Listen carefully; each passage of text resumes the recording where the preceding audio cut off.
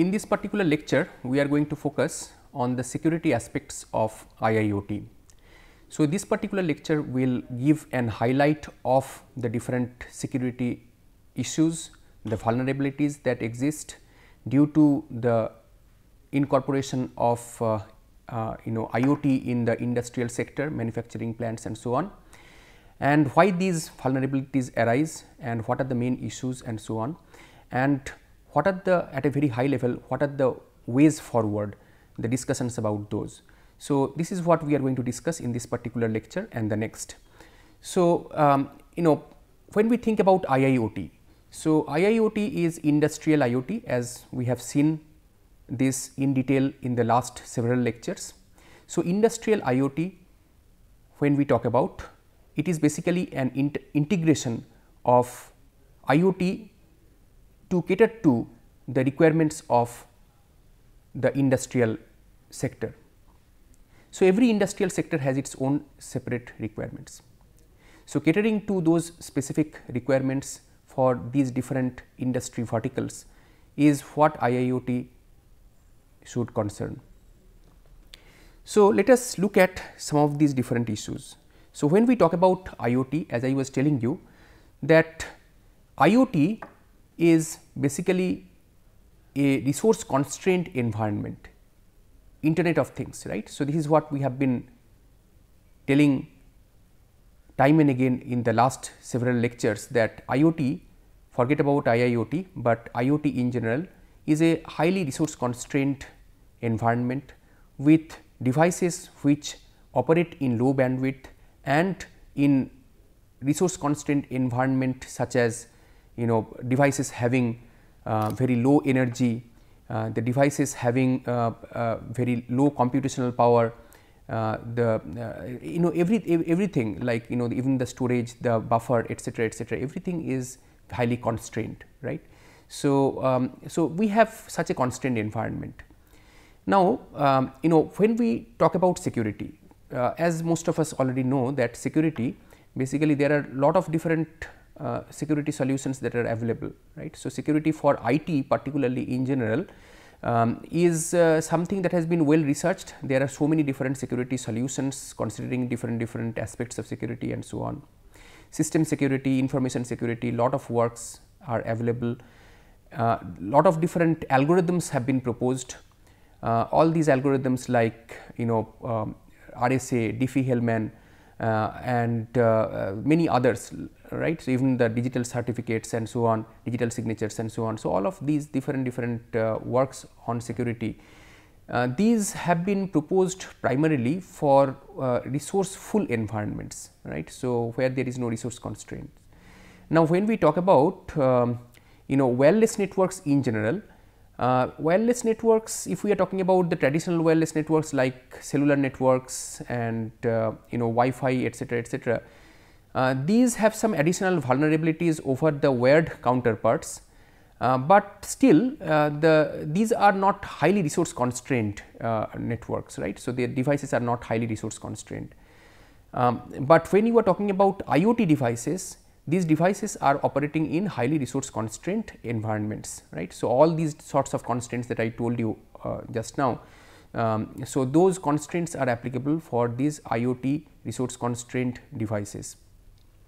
So, one thing is that IoT devices are primarily, but not necessarily wireless devices, right. So, they operate in wireless environment. Secondly, they are resource constrained, and when we talk about IIoT, basically what we are talking about is the incorporation of these IoT systems into the manufacturing sector or the industrial sector. Now, the industrial sector has its own different characteristics, which basically adds to the list of vulnerabilities that were already existing with IoT.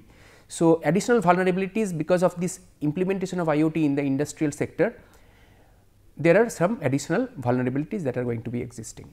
So, how you are going to deal with all of these different types of vulnerabilities, what are the different types of attacks and what are going to be the different solutions is what concerns security in IIoT.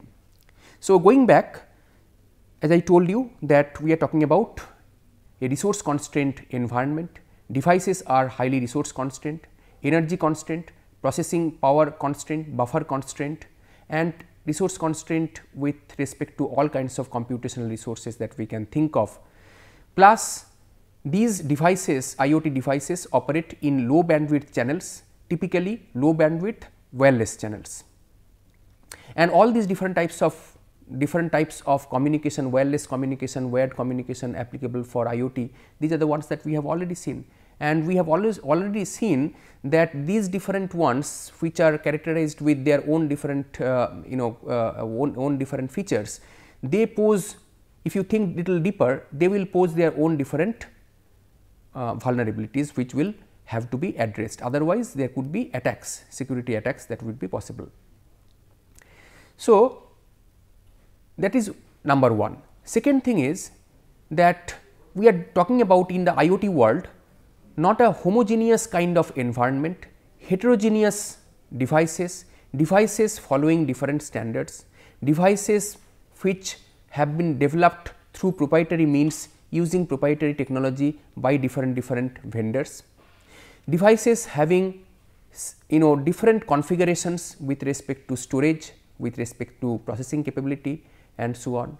So, these are highly heterogeneous devices following different own proprietary standards, following different heterogeneous protocols, using different heterogeneous protocols, network protocols and other protocols and so on.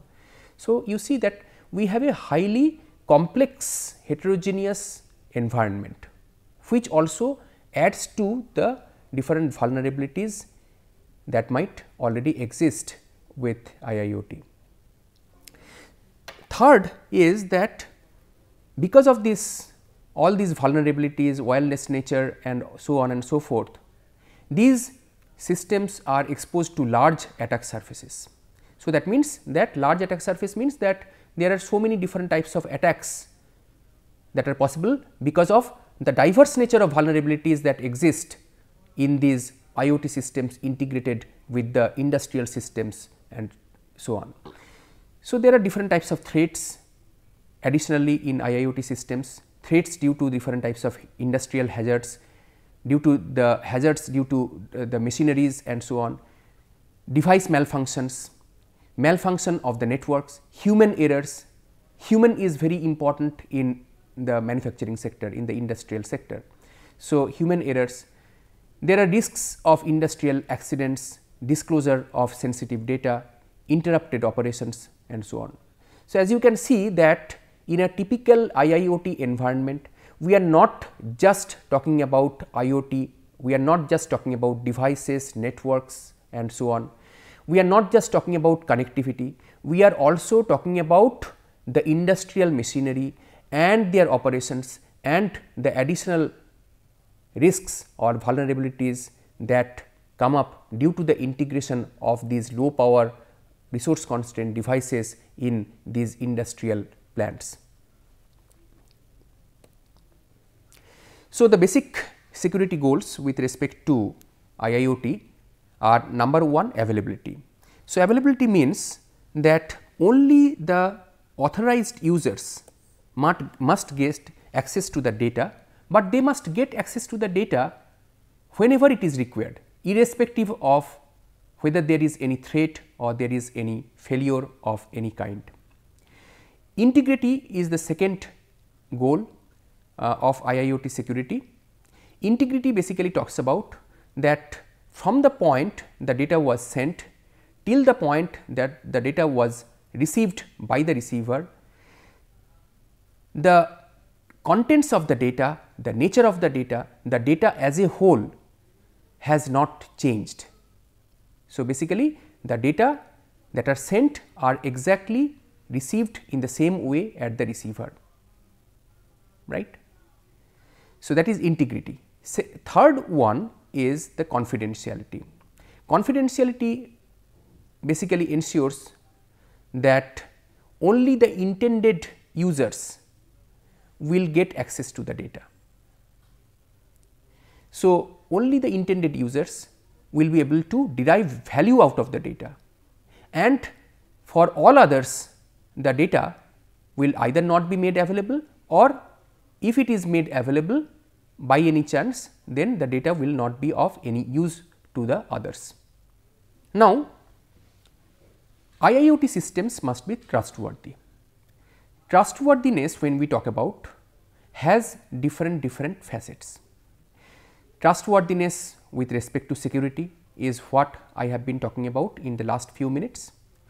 Trustworthiness with respect to privacy, that means that only the data will be made available to the ones that that are the genuine recipients of it. The privacy of the data should be restricted, the access to the data should be restricted, and so on. Only the intended recipients should be able to get access to it, others should not be able to. The privacy of the data should be maintained. Reliability is very important. So, basically reliability ensures that the system has the ability to perform the understated conditions correctly for the specified duration of time. Resilience is very important, which basically ensures that the system is able to function correctly on dynamic adversarial conditions. If the nature of the adversaries changes, then also the system would be able to function correctly. And safety particularly is an important characteristics of the industrial IoT. Safety basically ensures that the machinery that are being used, the devices that are being used are not going to pose any risks or are going to not hurt or or give injury to the users. So, safe operations of the device, of the machinery and the people without posing any risks and injury, that is the safety component of the trustworthiness. So, security in IIoT, there are certain distinguishing characteristics over the traditional IoT. So, when we talk about IIoT, as we discussed in a previous lecture, we are typically at a very high level talking about the integration of information technology with operational technology. So, this operational technology component comes characteristic of industrial sector. So, this operational technology along with the traditional information technology from the traditional IoT, the integration of both of these is the distinguishing characteristic of IIoT. Traditional security techniques working independently for IT and working independently of OT in the traditional manufacturing plants are no more applicable. So, we are not talking about independent operation of IT, we are not talking about independent operation of OT. It is an environment where IT and OT work hand in hand, and that is where we have to consider the features, the requirements and so on of both IT and OT, and we have to come up with security mechanisms to for that converged set of requirements. So, simply integrating features from IT and OT is also not possible and is not desirable. So, information security and device security will have to be considered together in order to come up with that IT or OT converged set of requirements for catering to the requirements of security in IIoT as a whole.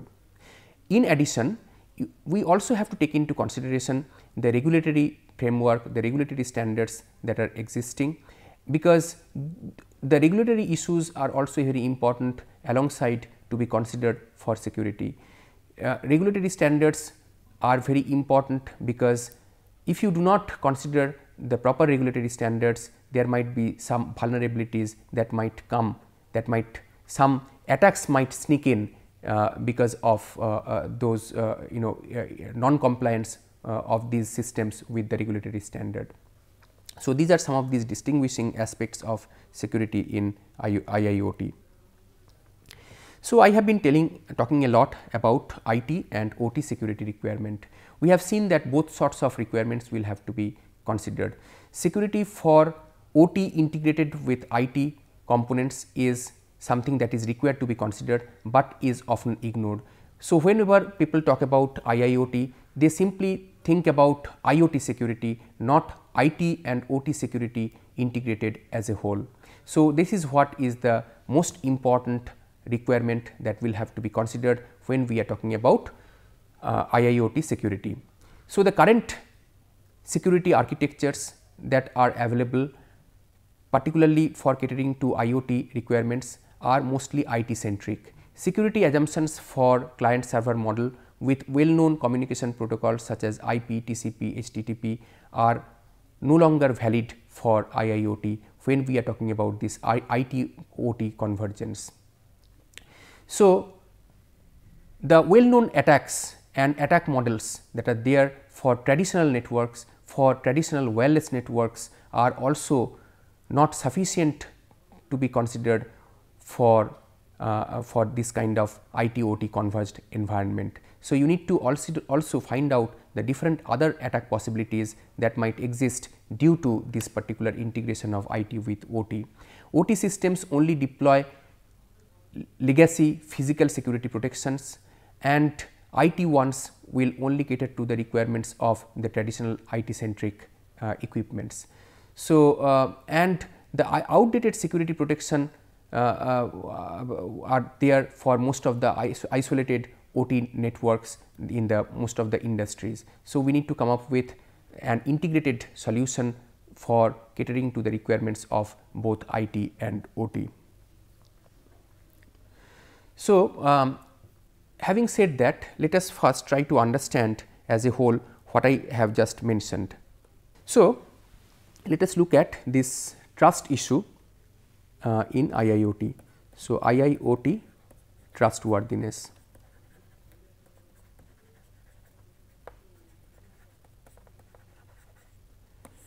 This is very important. So, let us try to dig into this particular issue in little bit more detail. So, I have been talking a lot about the IT issues. So, we are talking about IT and OT convergence, right. So, this is, let us say, OT. So, whenever you are talking about IoT, then IT issues are important, but in industrial IoT you have to also take into consideration the OT issues. So, IT trustworthiness will take into consideration issues of privacy, issues of security, issues of reliability, and to some extent resilience. On the other hand, if you are talking about OT trustworthiness, the main issues of concern are safety, device safety, machine safety, and so on. Resilience is more important over here, resilience, and reliability. To some extent, security is also important. So, these are the issues of concern if we are talking about isolated IT systems and their trustworthiness, and these are the issues of concern if we are talking about isolated OT systems and their trustworthiness. So, what is required is, in an IIoT scenario, we have to converge these two. So, the convergence of IT with OT has to happen. So, for this, basically we need to come up with an integrated set of requirements which will consider privacy, which will consider safety, which will consider security, which will consider reliability, and resilience, everything together. Okay. So, we have to come up with a trust model catering to all these requirements, so as to make the system robust from different types of attacks, any kind of human or external machinery errors, different system faults, and disruptions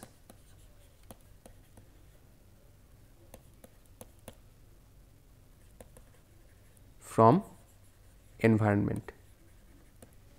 So, these are these different considerations that will have to be. So, now we have also seen that cloud integrated IIoT solutions are very popular nowadays.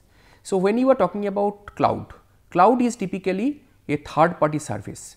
Now, whenever you are talking about a third party service, you also need to consider, you have to extend your existing trust boundaries to include the security and privacy issues that are existing with those third party services, and you also have to safeguard the control systems in your IIoT from the incoming cloud information flow, because it should not happen that there is some sneaking in that happens through the cloud due to some cloud vulnerability, and there is some attack on the industrial machinery that is supposed to operate properly.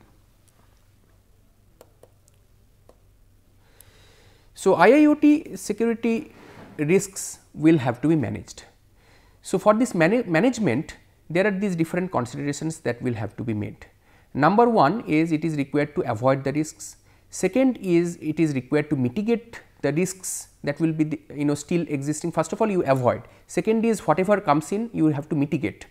And sometimes for risk management, it is sometimes required to outsource the risks, outsource to a third party at maybe typically with at some cost, right. So, you have to pay some money to the third party in the form of insurance or something like that, and that is how you basically outsource the risk to some third party. Then the fourth one is that accepting the risks. So, after doing all of these things, there will still be some risks that will be there, and one has to accept those risks, and not just accepting the risks, but those residual risks that will be there, somehow you will have to moderate those risks, you have to balance out those residual risks. So, this is this overall 5-step security risk management that is applicable for IIoT. So, there are different types of attacks that are possible, different types of attackers that would be possible. IIoT basically scenarios will involve outsourced third parties. So, those outsourced firms will be vulnerable points through which different attacks might be launched. So, outsourced firms might also pose as attackers directly or indirectly due to the vulnerabilities that might be existing in them, or the vulnerabilities that arise due to the integration of those third party services to the services that are being offered in the mainstream. Second is the hardware vendors. So, there are different hardware that are procured and are being used in IIoT. Those individual isolated systems might also have different vulnerabilities, which might be points for entry for the attackers.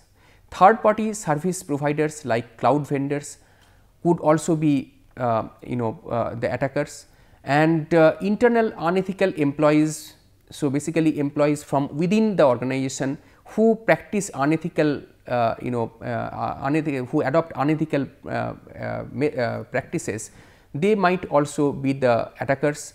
So, these are basically the attackers from within the organization, and the last one is the organized crime groups who intentionally want to launch different types of attacks on these IIoT systems. So, this is this threat model and these different aspects of the threat model. So, STRIDE is this threat model. So, S stands for spoofing identity. So, basically somebody will be trying to act like a genuine genuine user and will try to spoof in. So, that is the spoofing identity. So, identity of a genuine user will be somehow hacked and will be somebody will be trying to pose as a legitimate user, that is the spoofing identity. Second is tampering. Tampering means tampering with the system, tampering with the data to hurt the integrity of the data, to hurt the integrity of the system. Repudiation. Repudiation means like basically that so you send the data and later on you deny that you have sent the data. So, preventing from repudiation is very important. So, you send the data, but later on you pose like as if you have not done anything, you have not sent the data, right. So, that is repudiation.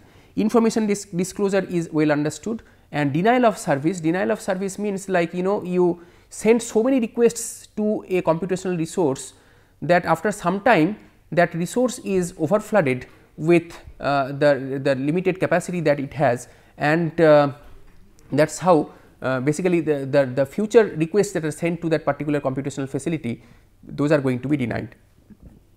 That is the denial of service. So, denial of service is a very popular form of attack, and elevation of privilege, basically one tries to go beyond the privileges that have been given and try to get access to those different points of elevation. So, I was talking at the outset about the IIoT attack surface. IIoT attack surface is quite big. There are different points of vulnerability, points of attack, and so on. At the application level, data stores, interfaces, application software are there, which are like different points of attack. At the network level, the different gateway devices, routers, intelligent devices which are local to the network, those are different points of attack through the network. And at the physical level, the sensors, the actuators, the industrial process control devices, those are the different points of attack. So, IIoT attack surface is quite big. There are different diverse points of attack on the IIoT system due to the integration of so many different concepts, so many different technologies, and particularly because they are homogeneous or they are heterogeneous and are quite diverse. So, at the application layer, these attack vectors could be launching data spoofing attack, wherein basically the existing database, the data that is resident in the database, they are going to be modified, the integrity of the data is going to be hurt, and so on. So, that is data spoofing attack. SQL injection attack basically is something like you send different SQL queries to the database, and thereby you try to get in through those queries to the data that normally should not be made accessible to you. So, intelligently you try to design your your SQL queries in such a way that you get access to data beyond what you are supposed to get. DOS or DDoS, denial of service, and distributed denial of service attacks. So, DOS attack I have already told you, and distributed denial of service attack is particularly relevant for IoT scenarios where the machines themselves, the devices themselves are distributed and not centralized in one location. Replay attack, basically here the attacker eavesdrops the previous requests and sends it again to the cloud for her own benefit. Resource exemption attack, here basically false requests are sent and the attacker tries to exempt the cloud resources. So, that is the resource exemption attack. Then reversal attack, here the attacker searches the reverse data and object they need by searching for the opposite data that is labeled as negative. So, basically through those negative data, basically the attacker tries to get in and get access to the legitimate data. At the network layer, we are talking about traffic flooding, man in the middle attack. So, basically man in the middle attack means within the channel, the entity is going to get in and basically get access to, is going to sniff in the packets that are passing through that particular channel, that is the man in the middle attack. Then misrouting, so the data are supposed to be sent through some legitimate route, but basically what happens is they are sent through some other route through which they are not supposed to be sent originally. Packet sniffing, basically staying in between and trying to sniff the packets that are traveling in a communication channel. So, that is the packet sniffing attack, and similarly resource exemption attack at the network layer is also possible, and resource exemption attack I have already mentioned in the previous slide. At the physical layer, impersonation attack, jamming attack, device tampering attack are all these different possibilities. I would like to mention to you about this jamming attack. Jamming attack is particularly very prevalent and relevant and is of serious concern in IIoT, not just IIoT, even in IoT also, because in IoT or IIoT we are typically talking about these resource constrained, highly constrained network environment and so on, where a high power jammer sending strong signals could be able to cripple the functioning of the system and the network. So, trustworthiness is very important and you have to manage the trustworthiness. For trustworthiness management, you have to consider these three different things. Number one is security measures for adoption rather, then the quick response to the security threats and the coordination between the organizations for early threat identification. These are the three different measures that will have to be taken in order to manage trustworthiness in IIoT.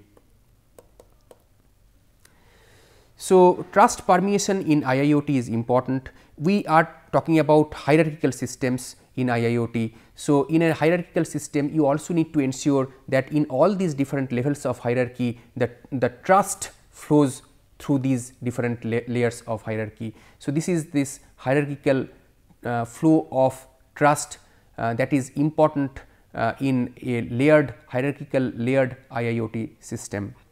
IIoT system basically consists of many units: design, development, manufacturing, logistics and so on. So, trust permeation basically deals with trust establishment in all the components through the entire life cycle.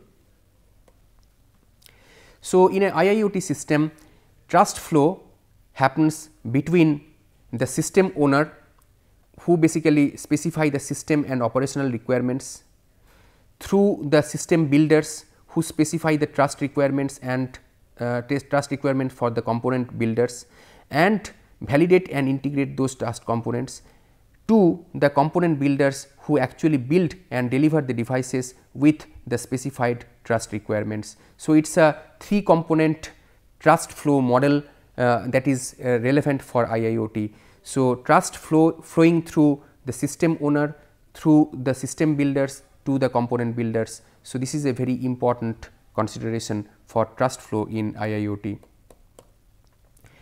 So, trust functionalities at the system owner level, every trust component has to be realized by the system owner. The owner always ensures that the requirements of trust are met, the system works against different types of identified threats, and the security patches and updates are implemented in a timely fashion and are also installed in the relevant parts of the system and so on. And also the security risks are evaluated for further modifications of the system, coming up with different additional patches to be implemented, to be installed in the system and so on. So, system then comes the system builder. After the system owner, the system builder, who is more concerned about building a cost efficient trustworthy system. The trust requirements for every component and subcomponent has to be considered by the system builder, and timely trust verification of the devices and services will have to be provided. For the component builder, component builders deal with hardware developers, and they will have to ensure that the hardware that are being used are trustworthy enough, and the devices, the hardware, they are compatible with the trust requirements of the different ones with whom they are going to work. The software developers will also additionally have to ensure that the security requirements with hardware compatibility and support for future updates are provided, and the trust support for both hardware or software replacements will have to be provided by the component builder. The component builder will also have to provide trust support for different services.